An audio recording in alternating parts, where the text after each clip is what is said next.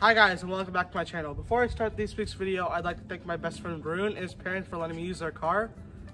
I put the Instagram in the description below, check it out. So let's start the video.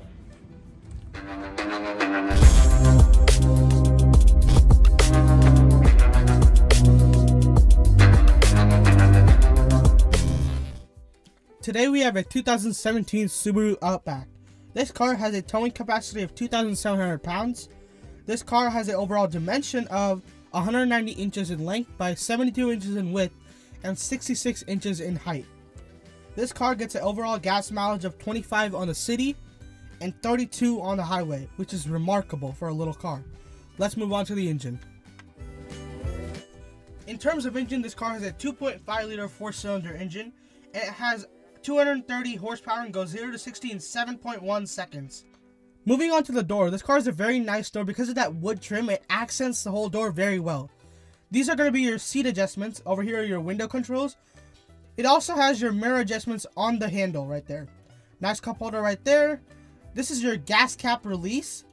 And over here is going to be your hood release. It's away from like your feet, which is a very well designed by Subaru. Now moving on to the steering wheel, you see that you got your volume controls front and center. And the other buttons are used to toggle between like seek and skip. Down here are your buttons that help you toggle between on the screen next to the speedometer. Those are going to be your call buttons. So if like you get a call or you want to pick up end a call, you could do that with those buttons right there. And over here on this side, you got your cruise controls. So like various buttons over here. At the back, you got paddle shifters in this car, which is very nice. I really like that. And that's going to sum up the steering wheel. This is going to be the startup interface for the Subaru Outback. You see when I hit the start button, all the gauges will flare. There's also a blue like outline on the speedometer, which helps like in the nighttime driving. And when I shut the car off, all the gauges turn off. Now moving on to the front entertainment system, you see you got your home buttons and map controls closest to the driver. And closest to the passenger, you got your seek and skip controls over there.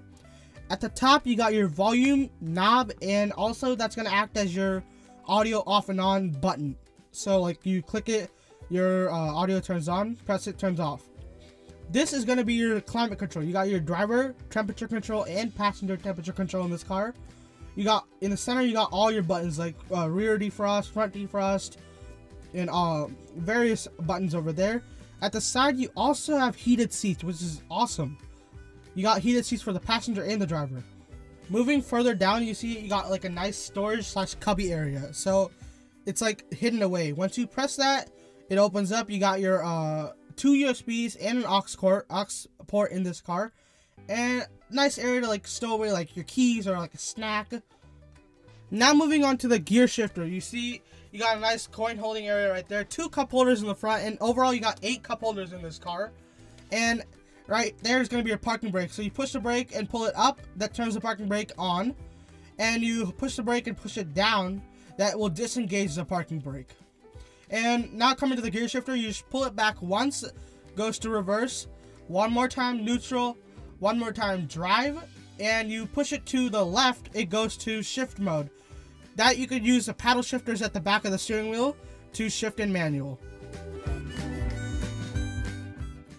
This is going to be the center console in the Subaru Outback. You see when I open it up, it's actually very deep inside. You got a lot of storage area in terms of center console in this car. This small attachment you get when you buy the car is like for like coins, or you could like throw your keys into the center console. Moving aside, you see that this is actually a nice center console, like to the touch. It feels very like premium is what I want to say. Overall, that's going to be your center console in the Subaru Outback.